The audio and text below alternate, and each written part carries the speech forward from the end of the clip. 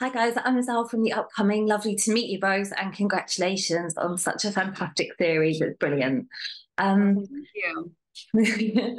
so perhaps I could start with you. Amia, your character is so pivotal in showing the clear divide between kind of that churlish American girl and the reserved manner of the English girl, and particularly being the same age. What was that like to sort of step into the role of Maribel, and what did you like about her?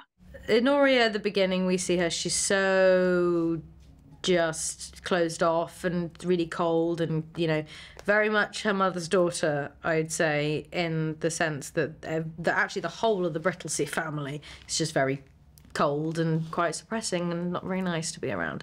So, so that it was actually very, I remember very vividly actually the day that when the moment of, actually it's very early on, I think it's episode 1, where all of the American girls get out of the carriage and all of the Brittleseas are looking down out of the window.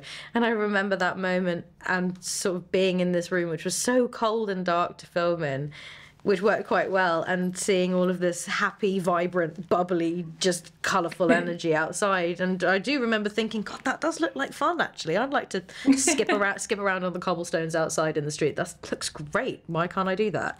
So I think it's it definitely was an infectious energy that came from the American contingent. It definitely made its way over into Honoria. So that was really fun. I enjoyed that.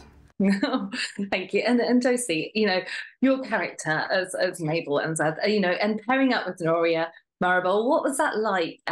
Because you kind of talk about a relationship that develops between your characters, and how was that dealt with by the writer, and how did you kind of keep that developing relationship so authentic?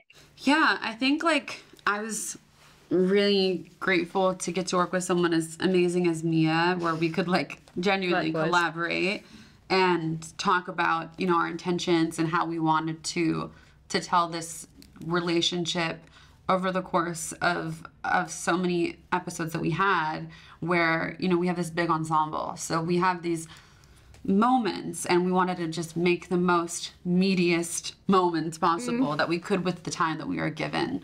And I think that meant even being so granular about the looks we shared, or even the non-spoken things. And our writers are so amazing, and I had so many conversations with Catherine Jacques, the creator of our show, about when something wasn't feeling necessarily like it was connecting, or that it was, maybe we had different ideas. She was so receptive, and there were so many moments where we had Zoom calls and we were rewriting stuff together, and it was really exciting and fun that someone as amazing as Catherine was willing to hear us out and listen to our voices, and she wanted it to be as authentic as possible. And I think it came across that way because we had that type of loving, communicative environment.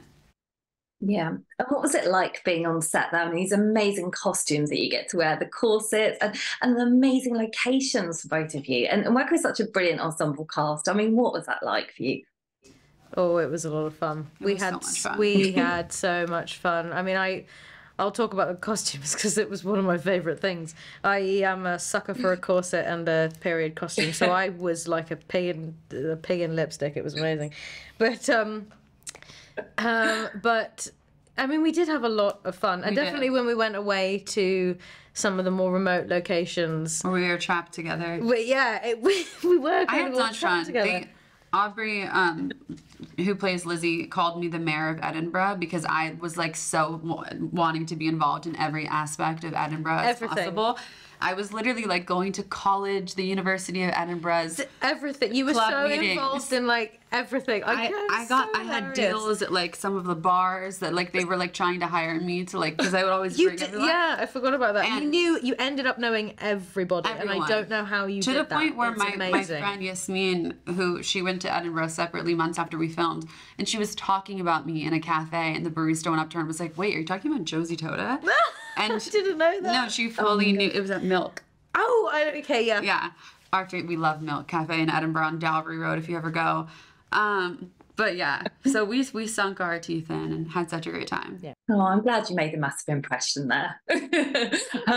And thank you so much for speaking to me. It's a fantastic series, and I'm sure everyone will love it as much as I did. Thank you very much for your time. Thank you. Thank you.